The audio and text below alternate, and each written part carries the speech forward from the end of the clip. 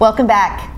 We are going to talk about something that really is the heart of spring. I believe adoption is something we've not talked about before. We haven't, and it's so meaningful to me personally because my sister and brother-in-law are adopting, and I have several cousins who have been adopted, and it's, you know, you just join a bigger family, and it's wonderful. So I can't wait to talk about it. And it's a very special person who does that. It is. Who opens their heart to a child. And Keri G. Semmelman is here to talk to us about the book that she co-wrote, which is Adoption Affirmations, How the Book Came to Be. But Keri G., you've got a lot of stories that I think are so inspirational for our viewers and for us, indeed. So tell us how the book came to be. First of all, thank you so much for having me here. Oh, we're thrilled to have you. It really takes a whole community. I love hearing that you have family that have adopted. It really takes a whole community to look out for children's well-being and to adopt. About 10 years ago, I was at an event, and an 18-year-old boy who had never been adopted, so he actually grew out of the system, not having parents. And he spoke to the audience, and it sticks with me. He said, every year when I had a birthday, I just wished that when I was blowing out the candle, I was surrounded by family, people who would call themselves family, and that never happened. And it just stuck in my mind. Fast forward, got married late in life, and first marriage, never had children, and my husband and I decided that we would adopt. And the adoption journey is really what inspired. It was 5 years, and I have relatives who've adopted within 2 months, but ours was 5 years, and with a lot of heartbreak, a lot of things that didn't go exactly as planned. However, now I can look back, and even during it, I started to do some positive self-talking about, you got to keep hopeful here. And because of that hope, we ended up with this amazing daughter, and Aubrey, and she came into the world a few months early at 1.5 pounds.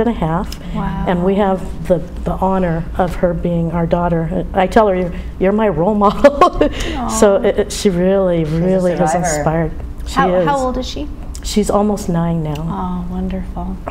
That's great. So in talking to you earlier, it's amazing to me. I think most people don't think about what it really takes to go through the process of adoption, and how many times you can face frustration and disappointment and heartbreak if the birth mother changes her mind, or you know, everybody has their rights up until the moment that the child is placed in your arms. They actually have in California, I don't know what the latest law is, but when we were adopting, they have another 30 days even after the child is placed if they should choose to reclaim. And we did have that happen, and you know, it made us stronger, and it helped inspire this to help many others.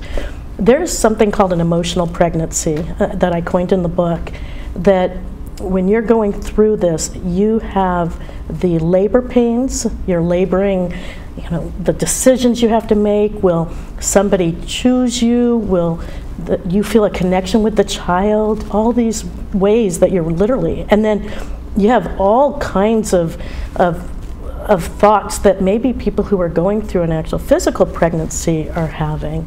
And with us, we probably had about 7 or 8 possible adoptions. And the beauty is I can look back and say I learned from every single one, and we helped every single situation, whether it was a child, a grandparent, whoever was in that story, they were helped, we were helped. And so I can look back, and I have an epiphany from writing this book that there is no such thing as a failed adoption.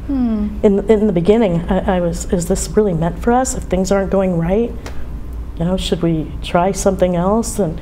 And we just kept hopeful. But we learned we had to do positive self-talk. And then I was hearing people that were giving up. And that doesn't mean they wouldn't have been a good parent just because they gave up. The heartbreak is hard. Yeah. But I thought they need a companion that can be a book that they can read these affirmations if they need to be picked up. If they are, even if they're really excited and they need to calm down before they meet the birth source, the birth mom. The book allows them to read some of the affirmations, or to even flip through the book, because this is, if it's not the first, it's one of the first affirmation books that's a flip book. So instead of flipping out before these things, I encourage them to flip the pages, and they'll actually see a tree grow. And I love to say that it's like planting a seed, and as your hope grows, so too does the realization of your own family tree, and so the tree literally grows. Oh, that's beautiful. Well, as I was reading these affirmations before our segment, one of the ones that really stuck out at me was, we're love related, not blood related, and I thought that was just beautiful. When we were going through adoption, one of my concerns, and I have a whole section on the fears, overcoming the fears and all the what could be counterproductive self-talk. And it was, are they going to feel like family? Are they going to feel a connection? Am I going to feel a connection? And that's why one of the babies that we brought home, that's what it taught me. By the time we got him out of the hospital to the car, I was already protecting him, making sure that he was safe as I walked across this gravel parking lot and get him in the car safely. And I said, I'm connected. I feel the connection. There was a love connection already. Wow, already. That's amazing. That is tremendous. So what kind of advice do you recommend for people who are considering adopting? What would you say? What if somebody thinks, well, maybe I'm up for it. Maybe it's something that I want to do, but I'm not sure. What would you say? I mean, there's a whole, the affirmations that talk to overcoming all those self-doubts, because I'll tell you what most of them are. There's a lot of them are the same as if you're giving birth to a child through your own body, right? Right. Am I right for this? Am I going to be able to be a good parent? Do I have the money for this? Can I afford it, right? These are all... And so, first of all, to your question is, what advice is that? Take it all in and realize that this is all a natural process. Secondly, focus more on the end of that journey, which is the child who needs you so much. And there are so many children out there that are in need of being adopted.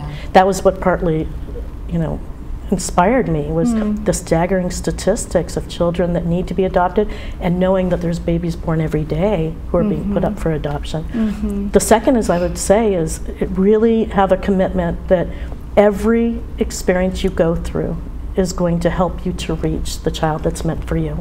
I often equate it to dating. For anybody who wants to have a significant other, you're going to have heartbreaks. You're not going to, there are very few, and I know some, and boy, are they blessed that they met the right person the first time out. But it's like that. You meet a lot of different birth sources. The birth moms, you meet different attorneys, you meet different adoption facilitators, you meet other people who've adopted. They're all part of your story. And just take it all in. And instead of that didn't work or that failed, what did I learn from it? How did I grow? How did I help them?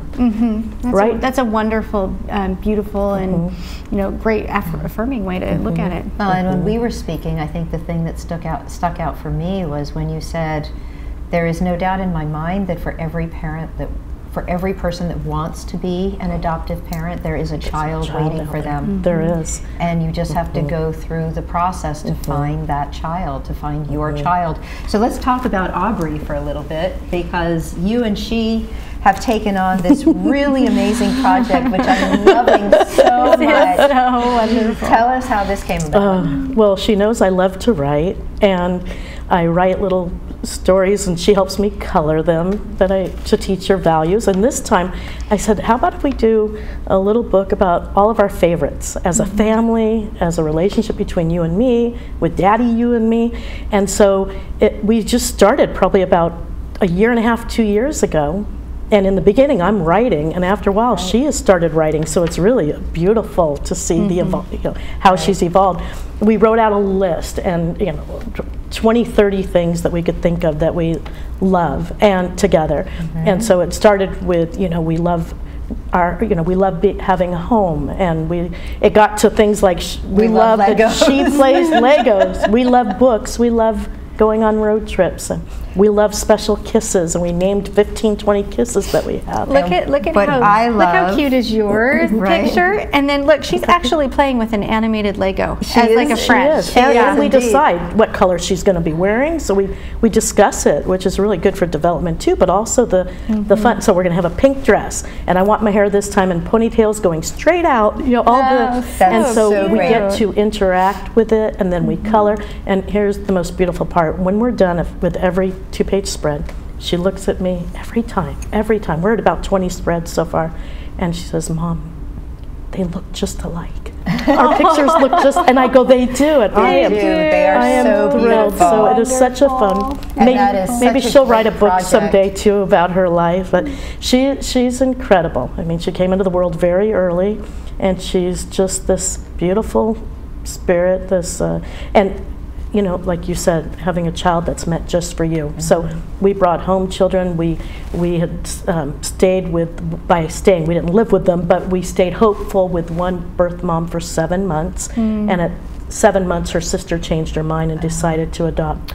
So it was heartbreaking, but the birth mom at the time was at an abortion clinic when we got the call, and she chose to, knowing that we were in the wings, to say we would adopt. She chose to go home and have a healthy pregnancy, and so you help that one, right? I mean, that's right. it. That's right. So each one is absolutely amazing. Each one.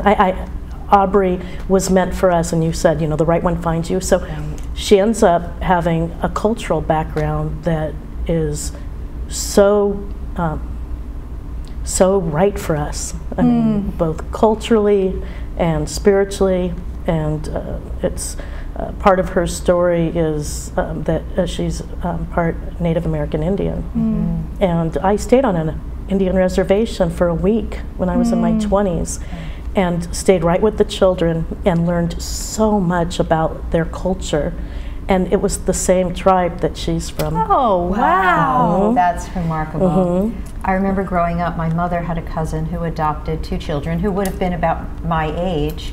But what I found really remarkable was that the boy looked like the adopted father and the girl looked like the adopted mother, more than my brother and I ever looked like our parents. It was so clear that they were meant to be together, that the children could look in the mirror and see themselves in that family, that they were so directly connected. It was, you know, even then, just something that really stood out. I agree with you. I think there's a real intention there. There is, and I'll tell you, in the beginning, and this is some other good advice. So in the beginning, you have your list, just like if you're dating. I have my list of the perfect, you know, mate, right?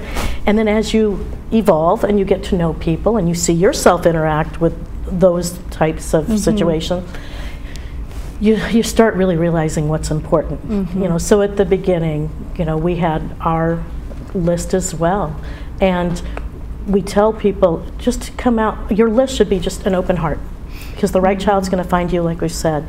And Aubrey couldn't be more perfect too.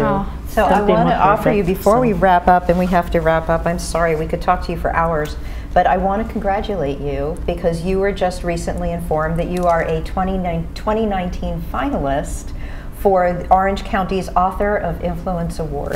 Thank you. So for this book and for all that you're doing for the people who you're helping, congratulations. Thank you. It's been a whirlwind. I mean, with Amazon bestseller in the last week on national radio, just some wonderful, and all that is not about me. It's about getting this message out that it's the entire community who can really help children get adopted. I hear people who say, I don't have any children, I don't need the book.